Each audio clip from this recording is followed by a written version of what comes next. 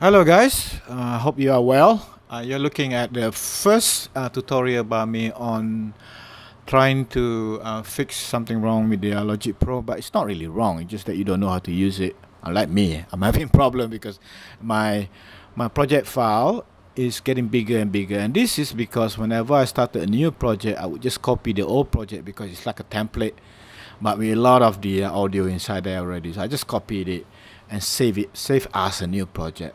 The problem with that, there's a lot of files inside there that you don't want anymore, or when you open up that particular project, then it's going to say that where are these files, this audio file is missing, actually you don't use those files anymore.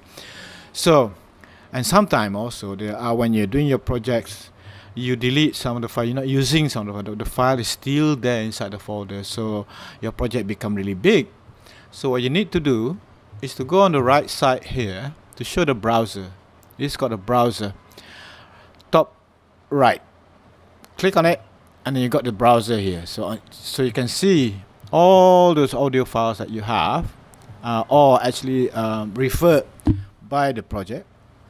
So as you can see over here, there's a exclamation mark here saying that it's just basically saying that the file is referred to, but it's missing. And this is because I've been like copying previous project to start a new project. So this is what happened.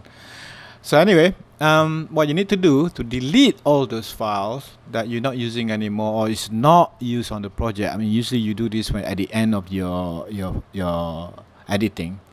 So you're finishing it. So what you do, you go to edit here, and you can select all, select use, and this one is to delete the ones that are unused. So you go select unused. So the program will immediately select all the unused files, or the files that are being referred to still by the project, and then you can go to edit again and just click here delete, and it's all gone now. See? So all the files that we have here now, the audio files we have here, all the tracks here, are the ones that are actually being used in the project.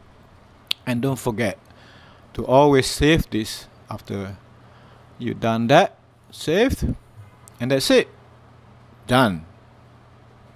Thank you guys. Take care.